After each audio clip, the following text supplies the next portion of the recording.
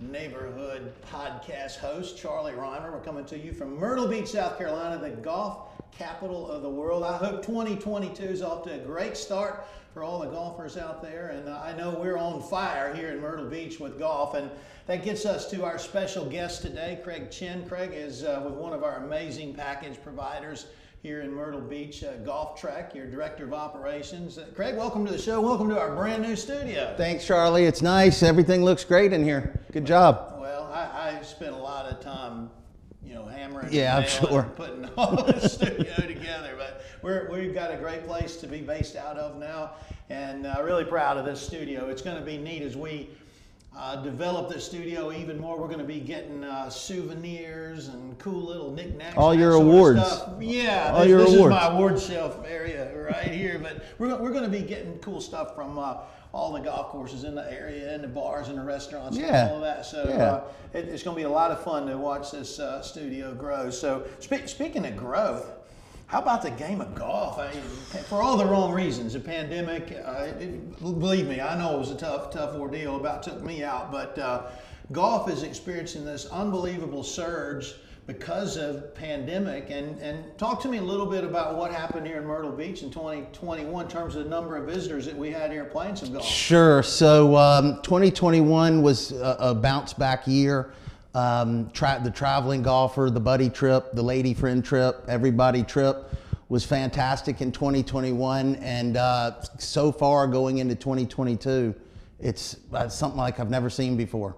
We're getting so many folks that we've got a wonderful airport, and we got a lot of flights coming in nonstop from, gosh, I think we're over 50 destinations. I believe now. so. And I fly in and out of Myrtle Beach a lot. I love our airport, and in fact, when Southwest started coming last year, it was really cool because they don't hit you up for that fee, for the baggage fee. But most of our folks are drive-to here in Myrtle Beach, correct? Yeah, that's it. We have about 85% of our customers that we find are drive-to.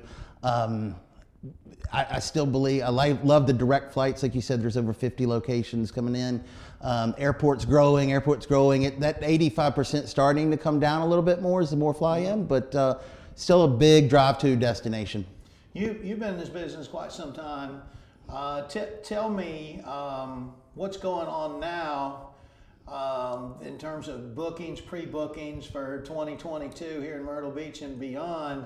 I've got to think it's pretty hot. It is extremely hot. It is extremely hot, from the golf tee times, lodging facilities, restaurants are full every night now. I remember years and years ago, places were closed, and now in this winter time, and now they're open 365 days a year. It's unbelievable, the growth and how hot the booking season has been for spring 2022.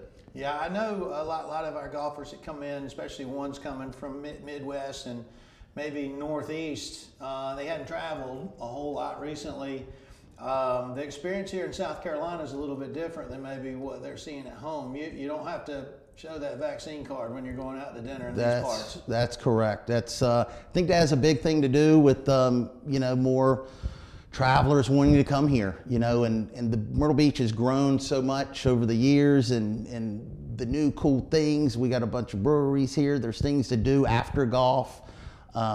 Family friendly, music, live music everywhere, every night, everywhere, live music. Yeah, and I'm not saying in December, January, February it's going to be 82 every day, but you can catch a day that's 82. I think we're going to hit 64 today. Yeah, exactly. We're in the middle of January right now. Right. Right around Christmas, we had between Christmas and New Year's, it was spectacular. Unbelievable weather, fantastic. And the thing about it is, with our weather patterns, is if we get a couple of days, a front comes through, and you turn on the news, you can see all this snow in New York and Buffalo and Rochester and all that. But we might get a day of rain. The next day it's a little bit windy, and the following day, because we're sand-based, the golf course is dry, and we're back in the upper 50s again. Yeah, absolutely. It's crazy. It's great. That's what makes us great. Is our just the storm that came through last week. It was above us. We don't get what everybody else thinks we get. Our weather is always pretty good. We have about 21 days of really cold. Yeah. But they're not consecutive. And they're not consecutive. Yeah. They're sporadic, like you said. Rain, wind, sunshine. One of the sports that us locals enjoy, folks, is going over to the beach in the middle of winter and seeing who's swimming. Yeah. Yeah. It's our Canadian friends have had a hard time getting down from Canada. They've really been locked down, but it is nothing to see some Canadians out there swimming in the middle of February. We're all bundled up. That's in right. Parkas at locals. Yeah. Almost like they're doing the polar plunge. Yeah, but it's normal for them. Exactly. So talk to me a little bit about what you guys do at Golf Track. Let's go there first. Sure. So Golf Track's been around since 1979. Been in the package business here in Myrtle Beach. We have 12 golf masters, PGA guys, great college players, couple of mini tour guys, all selling golf. We do every golf course here at the beach. Let's back up a little bit. So folks that call Golf Track. Okay. And they're interested in putting together a trip. Maybe they've got a date and a certain number of people that they're interested in. The person they're talking to that's answering that phone is a PGA professional. Not all of them, but they're a certified golf master is what we call our service team. There's someone really familiar with they have either been in the PGA program before or PGM members that went to school for PGM. Lived here, 20 years, local, knows everything, where everything is. Get your tee time, your accommodations, keep your golf close to where your accommodations are, help you out with what you want to do for dinner, where you want to go get a steak, right around here, and so. Yeah, and that's really important because if you're not familiar with the area, and you start trying to book things on your own, and you look at the area, and the way I look at it, from Georgetown, South Carolina, way up into North Carolina, maybe 70 miles. Right. And we're over a golf course a mile when you break it down. Sure. And you're trying to book, and let's say you find a place that you like staying up north that looks great on the internet, and you go, man, I want to play this Caledonia. And you get here, and it's like, I'm playing in Caledonia at 8 tomorrow morning, and it's an hour and 15 minutes to get there. Every bit. Right. Every bit. That can end up being not such a great trip if you've got these big, long commutes. Sure. And what they don't understand is it's an hour and 15 each way. You're right. Exactly. So now you're in the car, heading home, and getting cleaned up. Right, and if you're like the guys I play with, somebody's going to be designated driver. Sure. Yeah. Because when we finish golf, we're going to enjoy a beverage. Sure, absolutely. Yeah, exactly. So, but that's back to my point. The way you guys book, have somebody who really knows the ins and outs. They're not going to have somebody staying at a place that's inconvenient to where they want to play golf. Yeah, absolutely. Correct. Yeah. And the other thing that I encourage folks to do is when you come to Myrtle Beach, you're not going to get it all in one trip, 2 trips, 3 trips. So I break it down north, central, and south. So look to playing all our great courses up north, and restaurants they're different character than maybe what you see down south, and then compare that to in the middle. Again, there's a lot of variance in the kind of golf you get, the kind of restaurants you get, the kind of culture that are in those 3 areas. But come do all 3. If you're coming 3 times in 5 years, make sure you do a different one each year. You'll figure out which one you like best. You're not going to hate any of them. That's correct. And actually, we break it down to more like 5 destinations, right? Because you have your Brunswick County, your North Myrtle Beach, your Central Myrtle Beach, your 501 corridor. Then you have your Merle's Inlet with TPC, things like that. Then your Pawleys Island, where Caledonian Heritage. Let's talk about that a little bit. Maybe break that down a little bit further. You got the 5 areas. Just sort of real quickly, let's go over that. I live down the Pawleys Island area, so obviously, I'm familiar with the whole area. I've been coming since I was probably about 3 years old, but just character-wise and feel-wise, Pawleys Island, when I say that to you, what do you think about with Pawleys? The old historic Spanish moss, oaks, great golf. One of my favorite designer was Strantz, and he's got 2 of the best down there. And Caledonian True Blue. Yeah, with Caledonian True Blue, and Heritage, Pawleys Plantation, the view when you come around, the double green and the par 3 over the marsh. It's beautiful, and that's what makes that area a complete different destination than just a little further north. Yeah, and in Frank's restaurant, down there. Frank's out back. Let me tell you what, Frank's is.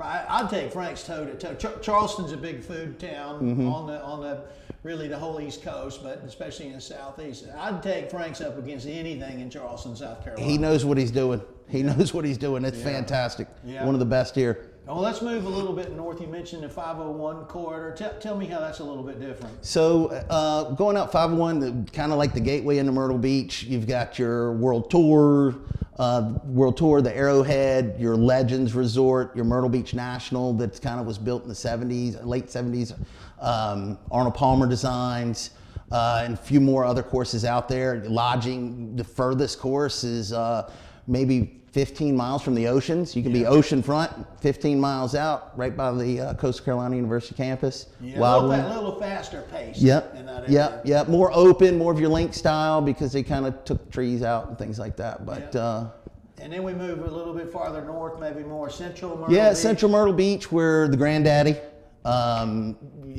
Myrtlewood's been there for, I think both Myrtlewoods were two of the original top 10 courses designed here. You mentioned Myrtlewood.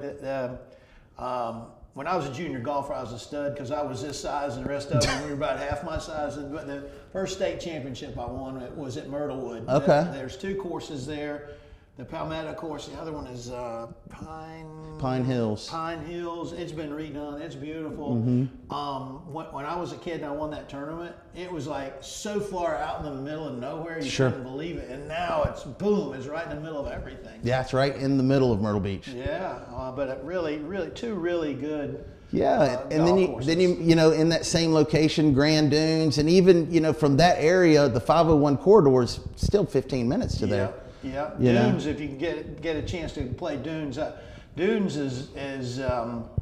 I can't have favorites. Somebody asked me what your favorite course in Myrtle Beach, and I'm like, you got kids, and somebody says, yeah. I'm like, tell me what your favorite kid is. You just can't do it. But Dunes is definitely on a must-play list, and maybe it's one you only get to play once in your life, but it's special. Yeah, it's special. It's something that you definitely will remember. Absolutely. And always in great shape too. Fantastic shape, the history, just the drive in and just the service and the condition and again the history, it's top notch. Yeah, and then so we'll move a little north. I think this is maybe our fourth area that as you define them, sort of North Myrtle Beach, up in the Little River. So there's some beautiful golf courses tucked in there. Absolutely. So you're getting in that North Myrtle Beach section, you have the fantastic four at Barefoot. Resort and Golf, Tidewater, then you get a Little River, Glendornick right on the Intercoastal Waterway. Glendornick is one that gets overlooked, I think, sometimes. It does. That is a heck of a golf course. No homes on the golf course. Yeah, one of the very few. On the Intercoastal. Beautiful Intercoastal views. And when you're hungry, there's some pretty good eating in those parts. They're right on the waterfront, that Little River waterfront. Fantastic. Yeah. And then just north of there, we get into North Carolina, and of course that's Calabash. Sure. That's where they breed all those little baby shrimp. The fried baby shrimp, the popcorn shrimp. I can remember 5 years old, sunburned, been on the beach and played golf and was happy, and I'd go in there and go to one of those Calabash-style restaurants, and I loved the buffet. I still do. And you go, scoop up. I'd get my whole plate full of those Calabash shrimp. Oh man, yeah. If you have never had any Calabash shrimp, folks, actually made in Calabash, North Carolina, you hadn't lived life. Right off the boat, right in Calabash River, they bring it right in. Man, they're so good. Sometimes my wife and I, we'll cruise up there in a boat and actually come up the inlet and then take a left and go into Calabash. And it's pretty when you drive there. Yeah. But when you come in on a boat, it's a whole different level of pretty. It's just an amazing area. Yeah, it's really nice, and with the golf up there, it's fantastic golf. Probably 20 golf courses within a 15 mile. That again, 15 minutes you can beat a really good golf. I'm Charlie Reimer, and I'm here to tell you that golfers, we're different. We aren't afraid to go for it. We're dedicated. And we never stop. Not every place gets us, but one does. Myrtle Beach, 78 courses, 60 miles of beach. You could say we were made for each other. The beach gets golfers. Golfers get the beach. So one of the things you guys do with Golf Track is for your customers booking, you got this cool app. Yes. So tell me how that works. Yep. So every person that books a golf package with us, it basically controls their entire itinerary, palm of their hand. Everybody in the group, large group of 12, everybody is on the same page with the app. It shows the, your tee times, your lodging, your door codes. You can book an additional round, news, tournaments, events, restaurant recommendations on all those locations we talked about. It will pick your location and suggest where you should go eat and have some cold beverages and things like that. But it's a good idea after you've been to keep that app on your phone, because you guys throughout the course of the year are able to send some messages in from time to time, maybe on some specials, or don't forget to book this, that, or the other. It's a nice way to stay connected with golf here in Myrtle Beach. Yeah, absolutely. We push the notifications to them. Hey, it's weather's nice, come on down, short weekend, quick weekend, so we can push messages to them. And the response has been fantastic on it, because there's nothing like this in the market. Yeah. So the response has been fantastic. We're very proud of it. We worked hard on it, all of our teams. So proud of the guys for getting it done. Well, cool. Now tell me a little bit about the size of some of the packages that you guys have booked. I mean, what's the biggest package that you've been involved in booking in terms of number of golfers? Probably 80. More, and that ends up turning it into more of a, like a tournament. Shotgun tournament, exactly. Yeah. But they're coming on a golf package. But we are great partners with the golf courses, and we'll work with the PGA pros and GMs and so on, and make it work and give the best experience possible. And typical size, I mean, is it down to twosomes, foursomes? What's the most average size that you would book? I would say the average group is obviously going to come in foursomes. Most foursomes to 8, groups of 4 to 8. Lodging, the lodging has kind of changed also, right? So everybody before the bad stuff happened was sharing rooms, 2 to a bed or 2 to a room, double occupancy. Now you're seeing more and more golfers want their own room, right? And that's fine too. You're just kind of starting to trend towards your own lodging per person as opposed to double occupancy as it was in the past. But we have large houses, 6, 7, 8, 9, 10 bedroom homes that groups will get into, and have plenty of space to do whatever they want to do. And sometimes we've had a chef come in and cater for them. Have the chef come in and have maybe the drink of the day for them when they come in after the round. So we can pretty much, we do every type of lodging, but it's, again, reaching out to our golf guys, talking to them, let them feel out, see what you want to do while you're here. Right. Because remember, the golf's only the 5-hour part, unless you got that hour and 15-minute Caledonia drive each way. So there's you plenty guys to aren't do. going to let somebody, unless it's just absolutely necessary, you're not going to have somebody tackling that hour and 15-minute drive. I know that. So what I'm hearing from you, you can have small groups that come in, and on the app they get door codes, gate codes, everything. They come in, they can do their own deal. Nobody messes with them. They do hotel. Most of what we're doing here is condos or houses rather than hotels. Although we do have some hotel properties. All the way up to the group that says, "Hey, we want the best of everything. We want the big house on the beach with the chef." Everything's stocked even when they come in, so you don't have to spend time going to the grocery store and all that. So it's both ends of the spectrum you guys cover. Yes, absolutely. How do folks go about finding you? Do they start at playgolfmyrtlebeach.com? They can, and our listing there is under Golf Track, and but our website is yourgolfpackage.com is our flagship website, and the myrtlebeachgolfapp.com is also can directly download the app. And it has also, one thing I didn't mention is the app has GPS. For each golf course here, so it knows your location. It can tell you how far you are from the pin. Wow, it's pretty cool. Very proud of it. Yeah, that is an amazing app. Yeah. Can you think about, normally you travel, I got to dig up emails. What's my tee time? And I always forget to code to get in, because a lot of places you got to have a code to get in the gate and then get in the door and all that. But to have that all, boom, right there in the app in front of you, that's got to make the trips to Myrtle Beach even a lot easier than they already are. Sure, absolutely. It makes it easier on the group leader. Yeah. That makes it easier on the group. And one other thing, like a group leader, say you're doing a trip for 16 people. There's deposits. I'm sure different times of year's deposit that might change a little bit, but on that group leader trying to collect all that money, put it on their credit card, that's a little bit of a challenge. Can you guys divide it up so everyone can log in and pay their part? Correct. And so once that group leader books his package with GolfTrek, they will immediately get the email to download the Myrtle Beach Golf app. Once that's downloaded, that group leader can forward that email to everybody in the group. Everybody can pay their own way, see who's paid, look at the tee times, check out the lodging, where they're staying. And it takes so much pressure off the group leader that has never been able to do that before. Ain't technology wonderful? It's pretty good stuff. All right, I want to finish up with you on this. It's easy, it's fun, everybody wants to come here. But our availability, because so many folks are coming, is a little bit of an issue.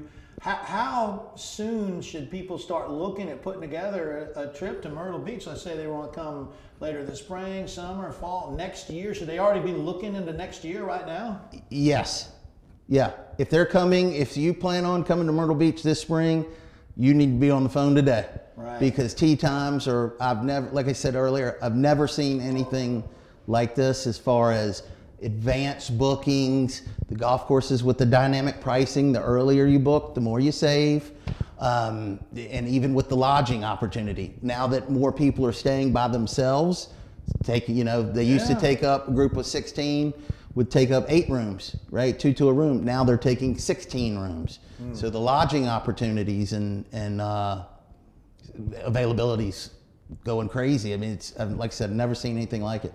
Well, it's a good problem to have. Absolutely. We'll say that. We'll say that. It's a good problem to have. Well, there you have it, folks. Craig Chinn, he's the Director of Operations for GolfTrek, one of our wonderful golf package providers here in Myrtle Beach. Appreciate it. Thanks, Charlie. I'm glad business is good. I'm glad folks are getting here to Myrtle Beach and enjoying everything that we have to offer. Appreciate you. You got it. Let's do it again. And folks, appreciate you joining us right here on Charlie Reimer Balls in the Air podcast. Make sure you like us wherever you download your podcast, and we'll be right back with you next time. You're on the Balls in the Air podcast.